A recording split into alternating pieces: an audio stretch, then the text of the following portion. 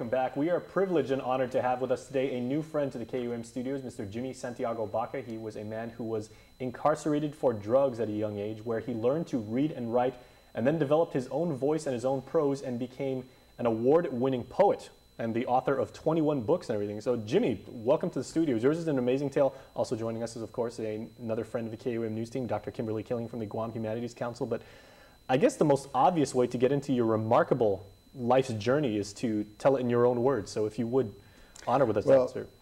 First of all, I want to thank the Guam Humanities Council because I keynoted a conference a couple of years ago, and they were in the conference, and I couldn't imagine anybody being in New Mexico from Guam, and I said, I want to come, and I thought they had forgotten about me, but they hadn't. So thank you very much for inviting me. And another incidental story is when I got to the airport, I handed my passport to the gentleman, and he looked at it and he said, "No way." And I thought, oh my God, I knew it wasn't going to go smooth. And he said, "No way." And I said, yeah, way. That's me. "No way, you're not Jimmy Santiago Baca." I said, "I am." He says, "Dude, you wrote that movie, Blood In, Blood Out." I said, "Yeah, how'd you know that? That was a while back." And he said, he called everybody. He said, "Guys, come here."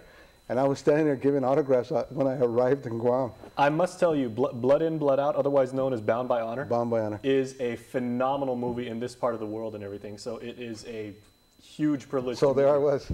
Yeah, all of the characters, you know, Miklo, all the characters in the movie and everything. Like I've got it on DVD, I've got it on Netflix, and I've had it for years and everything. So it's an incredible honor to meet you. Thank you.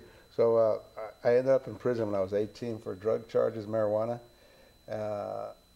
With aggravated circumstances and so on and so forth. But I was there, and I was illiterate. And rather than allow myself to go down the criminal path, which I had been living for many years, I wanted to make an apology to my grandmother to say how sorry I was for breaking her heart. Because it really was. She loved me and she believed in me, and I broke her heart in 1,000 pieces. She worked hard in those fields. So I studied really, really hard to learn how to get my grammar. And then I studied really, really hard to learn how to write a sentence. And when I did it, I wrote a letter to her and said, "Grandma, I just want you to know I love you and I'm sorry for all of this." And that, of course, led to my notebooks. And my notebooks, of course, led to other convicts coming by the cell saying, "Hey, it's my daughter's birthday next week. I'll give you some cigarettes or coffee if you write a poem for her." And I said, "All right." So I would write something, and the convict would say, "Wow, this is phenomenal." So next thing you know, I had one of the biggest gangsters in the prison in Arizona come by and say, "Dude, why don't you submit some stuff to this magazine here?" Turned out to be Mother Jones, an international progressive magazine. I sent some poems there. They not only paid me $100 a poem, they published 3 of them, but they went ahead and a university came and said, "We want to publish your book." And I thought, wow, for a kid who didn't know how to read and write, you want to publish a book of mine now? So I said, it's a great honor. So they published it, and it won the award. And then I was nominated as one of the finest and brightest minds in America at that age. And when they invited me to New York to the Salmagundi Lounge to meet Norman Mailer and all the great writers, wow! I told them, "Hey, you guys don't get it. I'm in prison. I can't come." well, that's an amazing company you kept at the time. You know? Oh, Denise Levertov was a phenomenal mentor of mine. She was the greatest poet in the world, and she's the one that said, "You have a great gift. Don't lose it and don't abuse it." And you're expressing yourself from a very pure place too, because you create from aspect we were talking before the interview started. You either create beautiful poetry either from love or from hate, and has that been cathartic to you to be able to express yourself in that fashion? Yeah, it's phenomenal. When you have the kind of upbringing that I had, where my parents were both murdered, my brother was killed in a gang, as a drug addict, and my other brother's in prison, my smaller brother. And I live on the streets from the age of 5, and I'm institutionalized all the way to 29. I've always been a ward of the state. So you don't have a relationship with a woman, you never sit at a table and eat. Normally you don't have a bedroom, you don't have any of the social etiquettes that normal people have.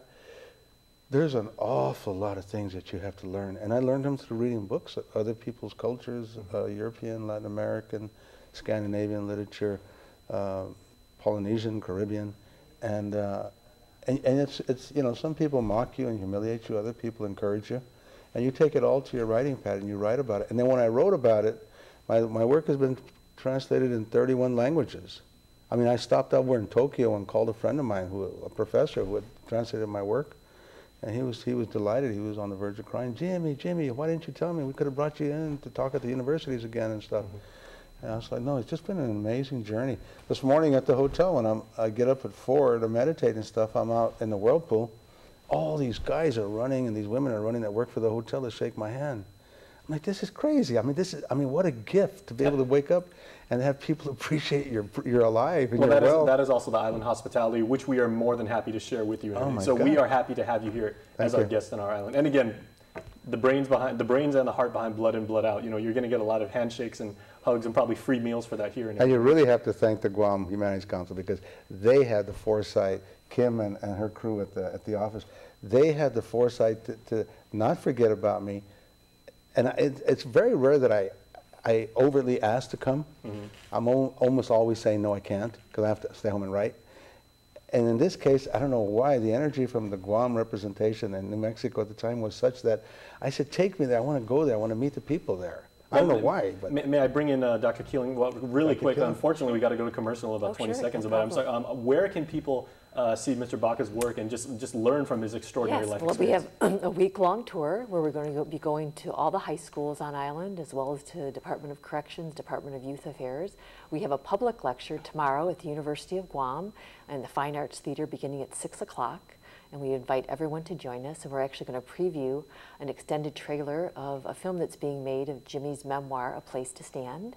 We'll also have a book signing as well afterwards. And then we also have an event on Thursday evening at the Hyatt, an evening with the author.